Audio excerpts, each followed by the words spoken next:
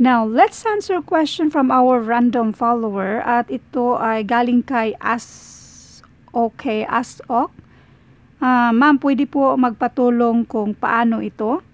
So, marami ito. Ang kagandahan ay provided yung mayroon siyang answer key. Pero hanapin natin yung mismong pattern dito. Ito ay mga letters. So, tawagin natin itong letter series. Isa-isahin natin ito.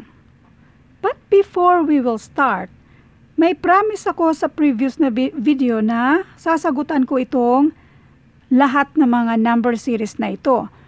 Pero napansin ko na upload ko na pala ito dati, kaya pwede nyo namang i-search kung gusto nyo yung number series na na-upload natin, pwede nyo i-search yung mismong number series, tapos isulat nyo yung pangalan kong Leonalyn para lalabas yung lahat ng mga upload natin with regards sa number series kasi tapos na ito lahat. At ilalagay ko na rin sa description ng video ito para hindi kayo mahirapan. Dito na tayo sa letter series. Kapag sinabing letter series or sabihin na nating sequence, ibig sabihin, ang hanapin natin dito ay yung mismong pattern. Hanapin ang pattern para makuha natin kung ano yung hinahanap dito. By the way, singit ko lang, paano nga ba mag-self-review? Which is ilalagay ko rin sa description ng video ito. Kung mag-self-review kayo, number series or letter series or yung mga series sa abstract, dapat alamin nyo yung pattern. Hindi yung basa-basa mo na lang sasagutan siya, 1 to 10, tapos i-check mo kung ilan yung tama mo. Pwede. Pero dapat alamin yung pattern, yung iba't ibang klaseng pattern para sa actual na exam, mag-improve ka kung paano nga ba hanapin yung next dito, yung hinahanap dito. Now, kapag mga letter series, isulat muna natin yung ABCD, yung mga alphabet natin.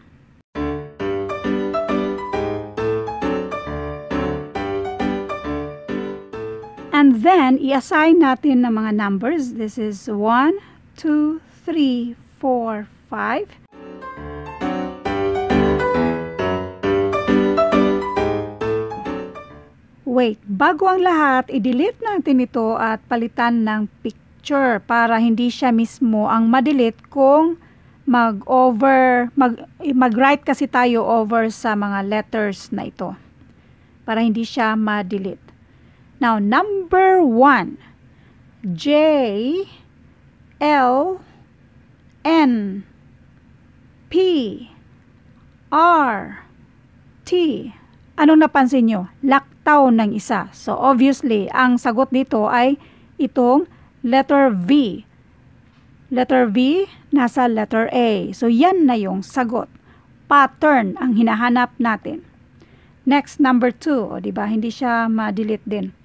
Number 2, C, F, I, L. Anong next? O, R. Ngayon, ano naman ang pattern na nandyan? Laktaw ng dalawang letters. Laktaw ng dalawang letters. So, laktawan lang natin si S at saka si T. Ang sagot dito ay U. Letter B. Again, never memorize the answer, kundi yung paraan kung paano natin ito sinagutan. Next, number 3. Di ba? Ang bilis lang. B, F, J, N, R, V. Ano kayang pattern meron dito? 1, 2, 3. Pang-apat, si letter F. In other words, laktaw ng tatlo. Laktaw ng tatlo. So, kung tatlo ang laktaw, laktaw ka rin ng tatlo. So, ang sagot dito ay letter Z. Asan ang letter Z dito? Saan letter C? Ito na yung sagot. Z dito. Ito naman ay U. Dito ay V. Again, never memorize the answer, kundi yung paraan kung paano natin ito sinagutan. Kung paano natin hinanap yung mga pattern dito. Next.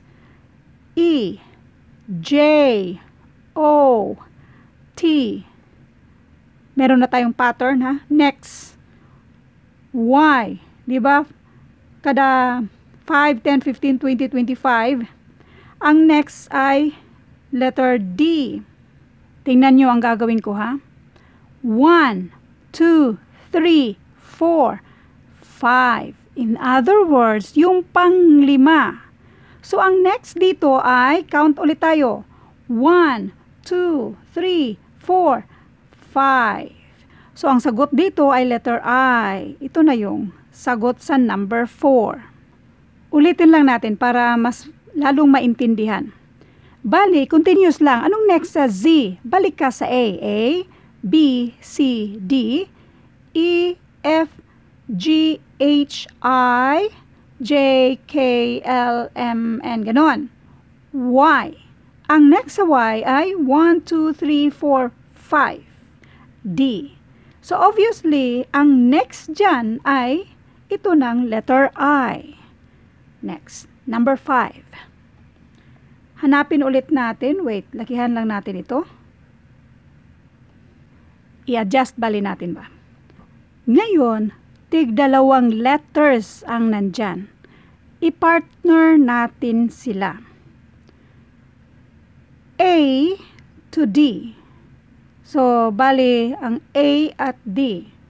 Wala si B at saka si C. Next. EH. So, EH, wala si F at saka si G. In other words, magkasunod lang, pero hindi binanggit na yung nasa gitna. Dalawang letters na nasa gitna. Hindi na binanggit. Magkasunod, di ba? Letter I yan. Tapos yung J at saka si K, hindi na binanggit. Ang next ay L. So, therefore, kung magkasunod, ang sunod sa L ay M. So, isulat natin si M. Sa choices naman, puro letter M naman yan. Then, may dalawa tayong hindi banggitin.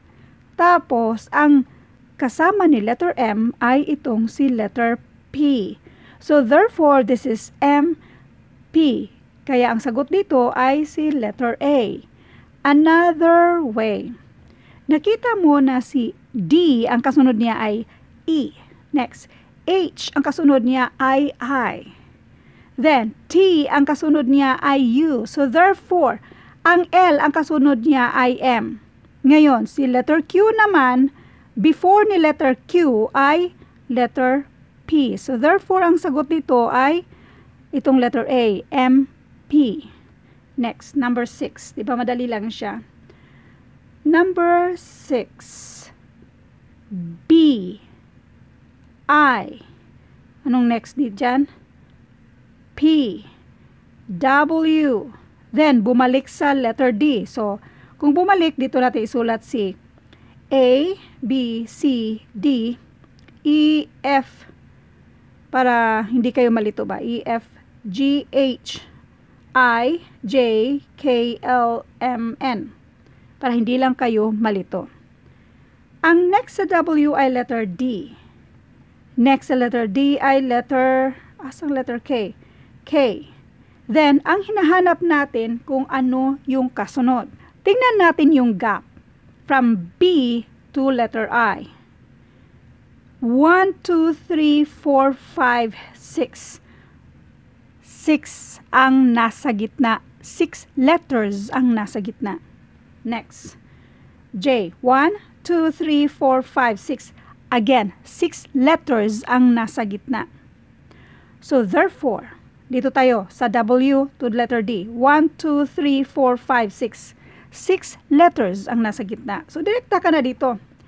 Galing sa letter K, ito, 6 letters ang nasa gitna. So, K, L, M, N, O, P, Q, R.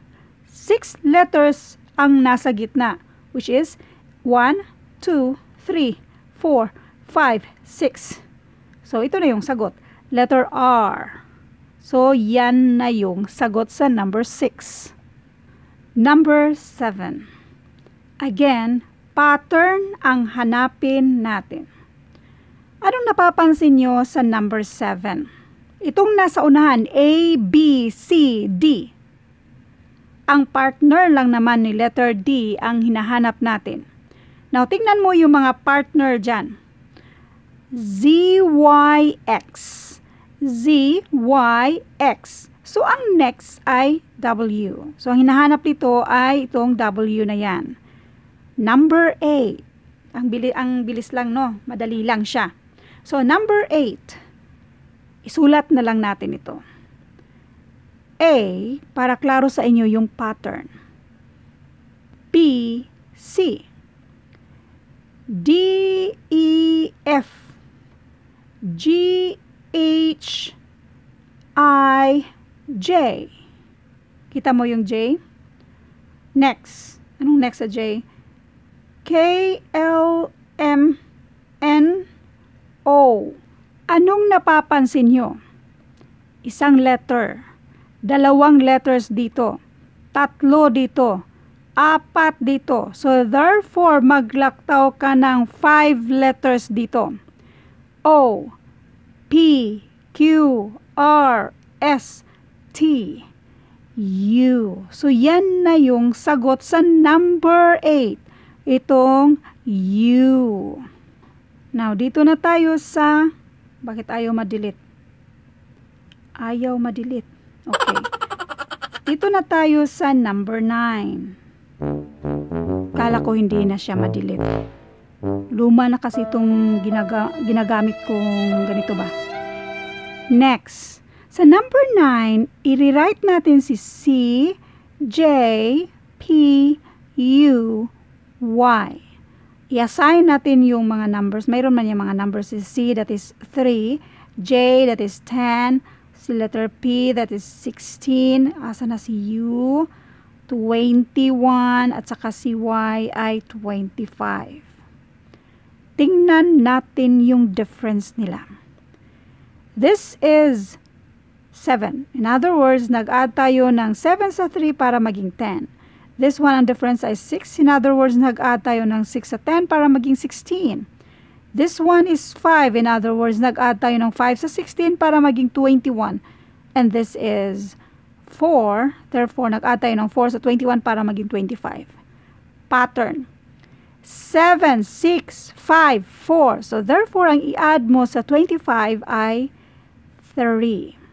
So, that is 28. Ma'am, paano yung 28? Huwag mong kalimutan na after sa Z, ibalik mo lang siya sa A, B, C, D. So now, sa 28 na yan. So kung ito ay 26, 27, 28. So ang sagot dito ay letter B. So itong nasa letter C, si letter B. Yan na yung sagot sa number 9 natin. Number 10. Sa number 10 ulit ay madali lang din siya kahit partner pa yan kasi tingnan mo naman yung nasa unahan. A, B, C, D. So obviously letter E ito. Sa choices, letter E lahat ang nasa unahan. So doon tayo sa mga partner nito. Z, Y, wait, hindi na tuloy maklaro yung kwan. Z, Y, X, W. Saan yan? Z, Y, X, W. So, letter V, ang partner ni letter E. Asa na yan? E, V. So, ito na yung tamang sagot. Letter D. Next. Ito ay abangan nyo sa next na video natin. Sa ngayon, di ko pa alam yung mismong pattern, pero mayroon na tayong answer key. Kaya, sabay nating alamin kung ano kayang pattern ang meron sa nandito sa 11 hanggang 20 na lang tayo sa next na video para may part 3 din tayo itong sa 21 at saka hanggang 30. So, all in all, 30 item itong lahat. So, abangan ito sa next na video. Thank you for watching and God bless.